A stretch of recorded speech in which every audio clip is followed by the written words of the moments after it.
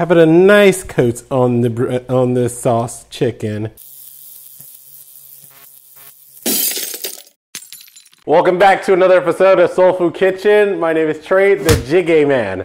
Except today we're not doing jjigae. Today we're doing a little bit different. We're doing Korean fried chicken with beer. So let's go over our ingredients for Korean fried chicken. We're going to need chicken, obviously. I choose flats. You can use a whole chicken, you can use wings, you can use drumsticks. I like flats, so I'm using flats.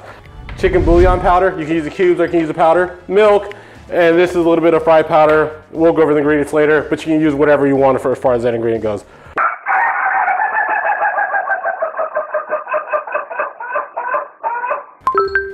Okay, we're gonna start by prepping our chicken wangs.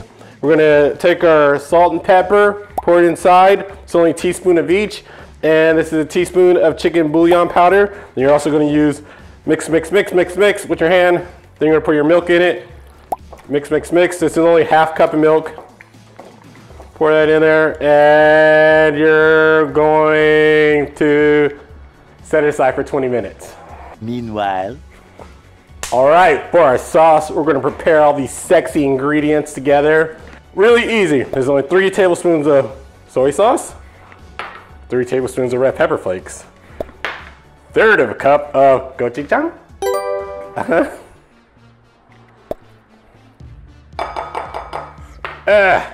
ketchup, 1/3 of a cup, honey, 1/3 of a cup, brown sugar, babe. I get high off your love, don't know how to behave. 1/3 cup. 1/3 cup of minced garlic. Obviously about the kind that's already minced because I didn't feel like doing it myself. Mix. All right, we have our chicken marinating. We just finished our sauce. We're gonna go ahead, we're gonna prep the rest of our dry ingredients. So we're gonna take a cup of flour and put it into a sack. Just 1 cup. And we're also gonna take, this is a combination of garlic, onion powder, garlic and onion powder. I said gunpowder. Potato starch, you can use cornstarch. It's completely up to you. And baking powder. That's what I use in this whole thing. So take it, dump it inside. There you go. All that beautiful coca. Put it off to the side. And we're gonna, it's not coca, by the way. It's been 20 minutes. Chicken steering its own juices. All right, so we're gonna take a cup of flour, we're gonna put it on top of it. We're gonna mix it all together. Oh, forget it, just get your hands in there. No need for that. Get your hands in there, get dirty. Get all up in there, massage it. Yeah. Cool, we have it all mixed up. While off camera, we added a few more drops of milk, so that way we can evenly coat every piece of chicken. So now that we have it all even coated, we're gonna drop it in our bag, probably about 3 pieces at a time. And take it, we're gonna shake. And we wanna coat it with our mixture right here. And the reason why we do that, so it doesn't stick together when we fry it.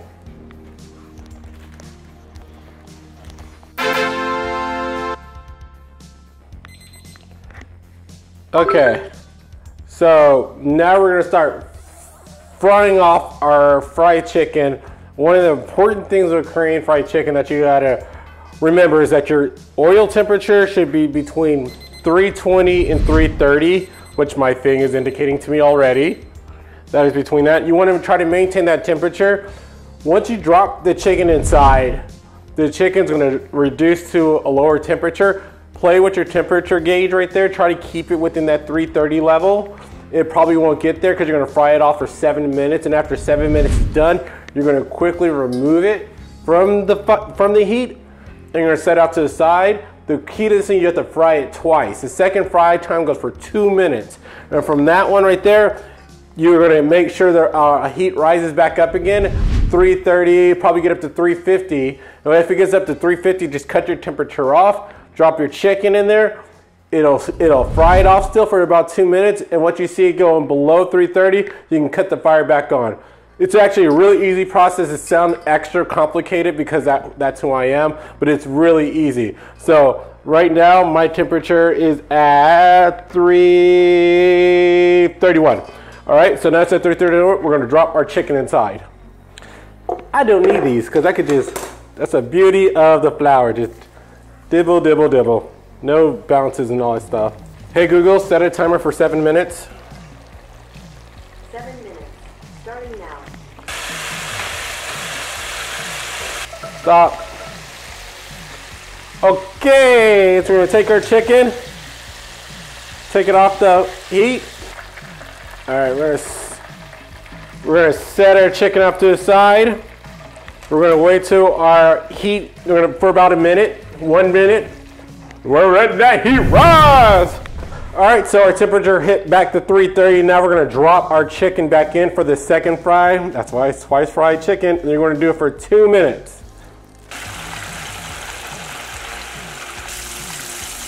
All right, so it's been 2 minutes. Pull the chicken out. Here we are. Pretty amazingness. But wait, there's more. But wait, there's more. We're not done. We're gonna make the sauce for the chicken. Then we're gonna plate it up. So we're gonna take our sauce, then we're gonna warm it up. And we wanna warm it up until it starts to bubble. Now, typically you would drop the whole thing in there and be like, you want sauce everywhere, but I'm not that guy. I like to brush my sauce on. Have it a nice coat on the sauce chicken. And you're gonna continue that process.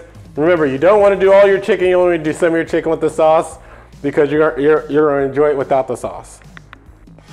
Cool, I hope you enjoyed my Korean fried chicken.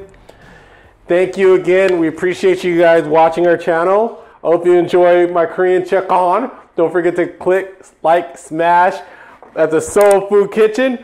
Jiggy out.